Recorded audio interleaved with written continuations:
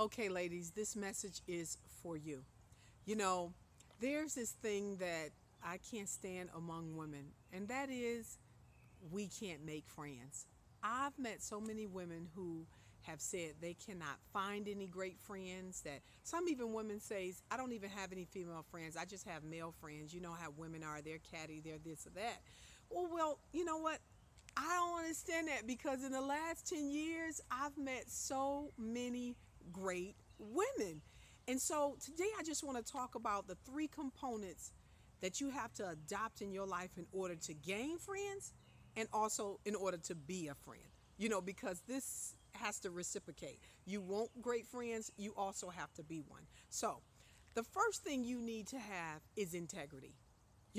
If you say you're going to do something, do it. If you can't do it, say that. I mean, if you can't make it, say you can't make it. But don't have someone thinking that you're going to show up and you're not. Inside of that, it's a trust thing. A woman, we need to trust one another. If I come to you and I say, listen, I need to talk to you about something that's dear to my heart, but I don't want this to get out. Can I trust you?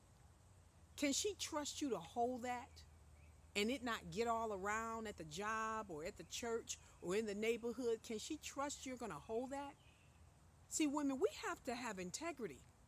We say we want friends and we say all these things about women, but are you a friend? Are you trustworthy? Do you have integrity? You know, you say you're going to come to the party, but you don't show up. You know, are you that girl that can't be trusted? You don't have integrity? I mean, you come to her house and you dressed inappropriate around her husband? That's not integrity. One of my girlfriends brought a young lady over and she didn't know no better or whatever, and I forgave her for it or whatever, but I totally took a scarf and put it around her neck because you know what? You're not about to come in my house where my husband is and showing all your breasts. The only breast that my husband gonna see in my house is mine. You have to have integrity. She has to trust you around her family. She has to trust you around her husband, around her children. She has to trust that you're going to withhold those things that are sacred to her. Okay, so the next thing, dependable. You have to be dependable. Can she depend on you? Are you that girl that you want everybody to show up to your stuff, but you never show up to anybody else's stuff? Now, you know that's not fair. The other thing about being dependable is this. Sometimes our friends need to be told the truth. Not what makes them feel good, but they need to be told the truth. Like if you have a girlfriend, she comes to you and she's upset, she's going through something in her marriage, and you see that she's wrong and out of line, you need to tell her. See, friends, if you see me out drowning, you throw a life jacket.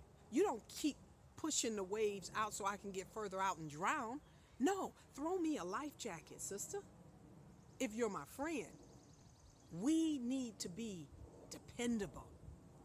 We should be able to depend that I know that I can trust that you, my friend, my ace, my right hand is going to be there for me. Is going to be honest with me. That's going to love me. The last and definitely not least, and I can speak so much on all of these points, but I just want to be quick about it. The last thing is forgiveness. You have to have a forgiving heart. I have met so many great friends, and this is a conversation I've had with all of them. Listen, it's not if I'm going to disappoint you, it's when. You have expectations, I have expectations. If you're a new friend, I don't know your expectations. I could be joking around one day and you take offense to it. But if you don't tell me that you're offended, I don't know. I'm just joking around. This is just what I do. I didn't know that you were offended. So you got to open your mouth and communicate with your girl and say, hey, this is the thing I tell my friends. If I've offended you, don't let 24 hours go by without you open your mouth and telling me. Give me an opportunity to make it right. And when you do come to me, forgive me. Because if you know me and you know my heart, you know that my heart is to bless you and not to curse you. And when you enter these conversations, sometimes they can be a little tough. Sometimes it can be hard to say, hey, I'm hurt, and you hurt my feelings. So one of the ways that I do it is I enter the conversation with a joke. I'm like, okay, so I'm mad at you, right? You really hurt my feelings. I've been crying all night. The pillow is wet. I'm upset. My shirt been all wet. You hurt my feelings. So sometimes you just got to joke it out. But listen, if you learn how to be a friend, and if you love your friends truly and dearly, you'll resolve those things. Some friends are closer than family members, closer than sisters. And listen, I don't every marriage if you're in a marriage, if you have one of your girlfriends, if someone at work, whoever you're around a lot, you're going to always have some conflict at one point.